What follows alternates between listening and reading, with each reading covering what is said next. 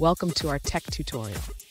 Today we're tackling a question that many web developers encounter when working with CSS. Our viewer is curious about creating sticky table headers using only CSS in Chrome. They have a Sass snippet that works perfectly in Safari, but they're facing issues in Chrome version 58.0.329.10. They want to know if this is a bug in Chrome, or if they need a different solution, as they prefer a CSS-only approach for better performance.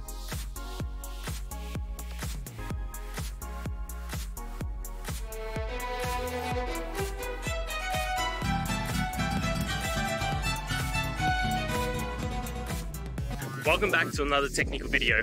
Today, I'll be going through your question, answering it, and hopefully finding that solution you're looking for. Guys, remember to stay just a little bit crazy, just like me, and hopefully you work through to that resolution. Now, let's continue on. To create sticky table headers in Chrome, we need to ensure that our CSS is correctly set up. Let's start by reviewing the provided Sass snippet.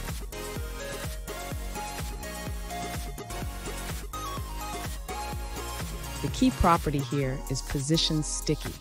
This allows the header to stick to the top of the table as you scroll. However, there are some important considerations for Chrome.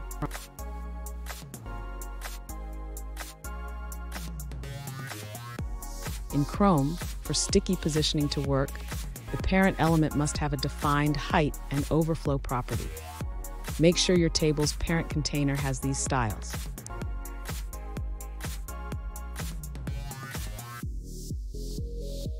If you have set the parent styles correctly and it still doesn't work, it might be a browser-specific issue. Ensure your Chrome is updated to the latest version.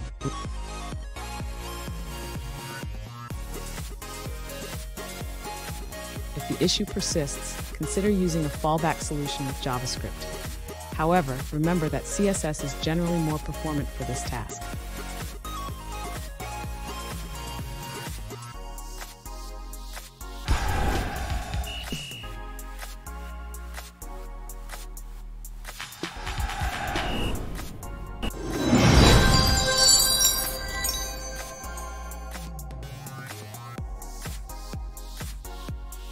Let's now look at a user-suggested answer.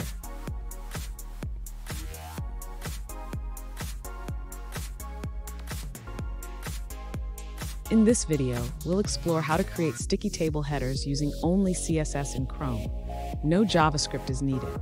We'll use CSS Grid to achieve this effect.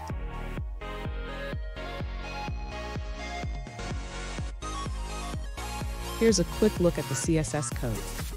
We define a grid for the table, specifying areas for the header and content. The header will remain fixed while the content scrolls.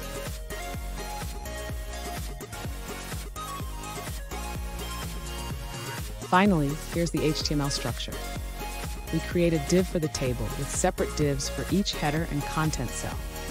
This setup allows for a clean and functional sticky header.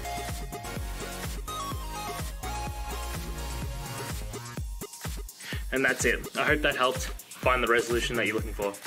If it did, please hit subscribe. I really appreciate it. And until next time, I hope you have a good one. Cheers.